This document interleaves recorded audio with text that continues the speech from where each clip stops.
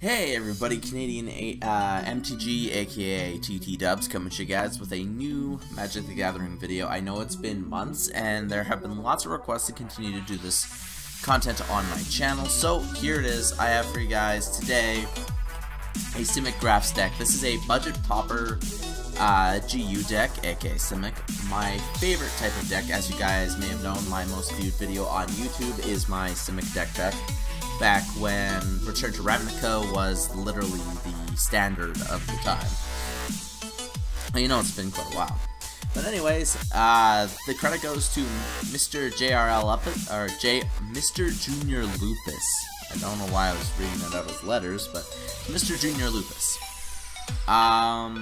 This deck was actually sent to me a little while ago via message on YouTube, so I'm like, why not? I always love to do decks for you guys, especially since Magic is my all-time favorite thing in the world other than girlfriend, so yeah, it's pretty close though. Anyways, 30 creatures, 11 instants, 18 land, 1 sorcery, and 13 sideboard. Remember, your sideboard can have up to 15 cards to choose from. I don't believe it has to be 15. I believe it can literally be anywhere from 1 to 15 cards, but it can't be more than that. Anyways, if you guys want a brief description of the deck, you guys can read this. I'll have a link to the deck in the description below, so you guys can read the description. I'm going to go over the deck right now. Once I get into my building my own Simic deck again, I will go over that via more in-depthitude, I guess. So without further ado, we have 4 Aquastrand Spider. Now this deck uses a lot of the grafting mechanic as well as like using spiders and shit like that. So we have a 2-cost 0/0 graft 2. This creature enters the battlefield with 2 1/1 counters on it. Whenever another creature enters the battlefield, you may put move a 1/1 counter from this creature onto it. So literally, grafting is you take counters from one card, you put it onto another. This deck literally costs under 20 bucks, so if you guys want to have a fun deck to play that isn't super powerful in Modern, but is decent in Modern, then you guys can check out this deck. We have 3 Festerhide Boar, which is a 4-cost 3/3 trample and morbid. You know, when it enters the battlefield with 2 1/1 counters on it, the creature died this turn.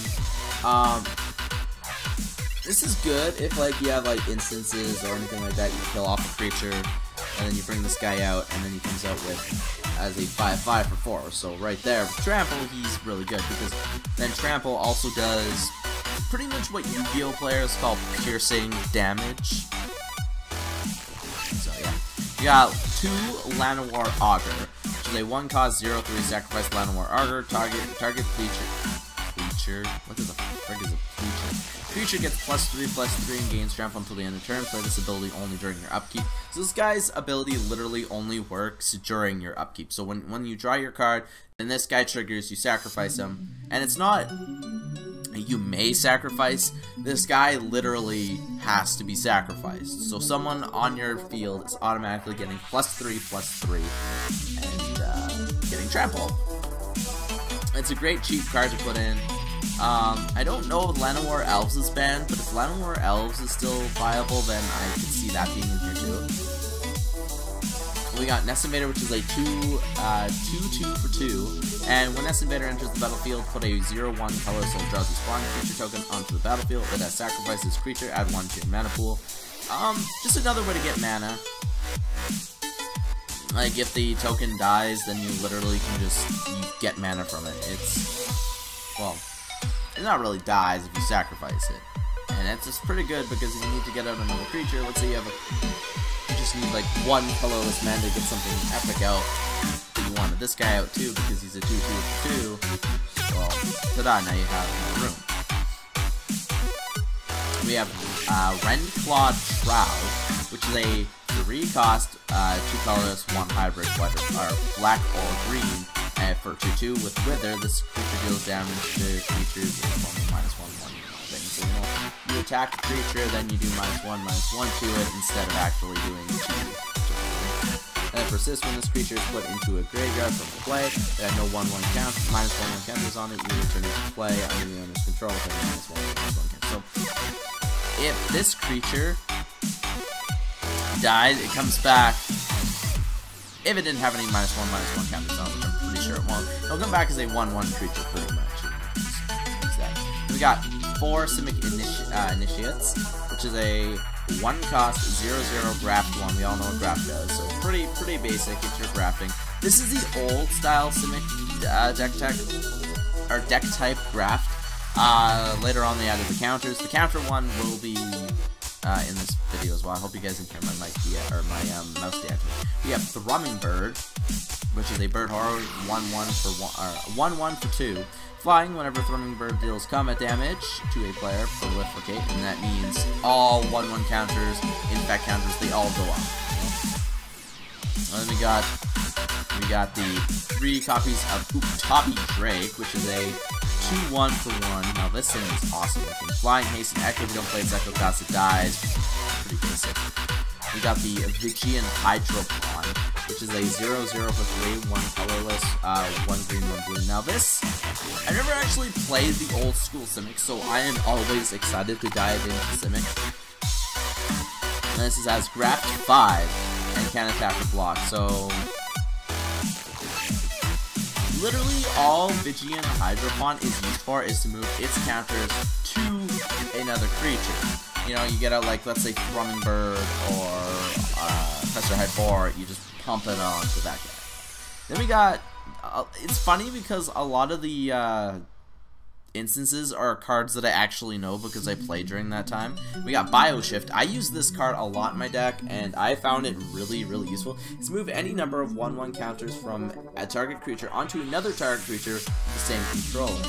And it's either blue or green cost. And I really like this because let's say you want to use a creature, but you need to power it up more.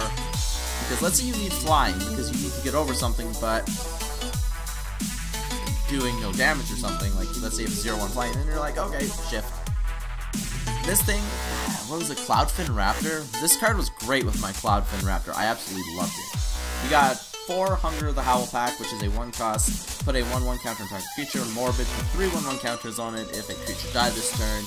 Pretty basic. You just pump up your creatures. We got 2 Steady Progress, which is a 3 Gauze Proliferate and then Dry card. Pretty basic, pretty standard. This card was big because it was the Scars block, you know, Scars, Siege, and Lufrexia? Yeah, Lufrexia. Where Infect is Siege. Then we got 3 Vines of Vastwood, which is a kicker cost, and then target creature can't be targeted spells or abilities, and then it also gets +4/+4 if you kicked it. So literally for a cost of 2 green, only 2 green does it get that big buff. It is literally, you'll be spending $4 on this, or well, I guess $3 on this card. So literally out of the $13 that this deck is, Vines of Vastwood is your most expensive card.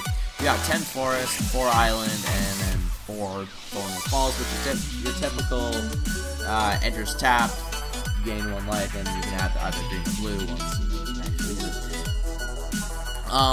I recommend you using the burn lands or any of the other hybrid lands if you want to build this deck like big time. I am a huge fan of Simic, and I'll probably always run Simic no matter what the format is. That or Orzhov. I love the white-black combination as well.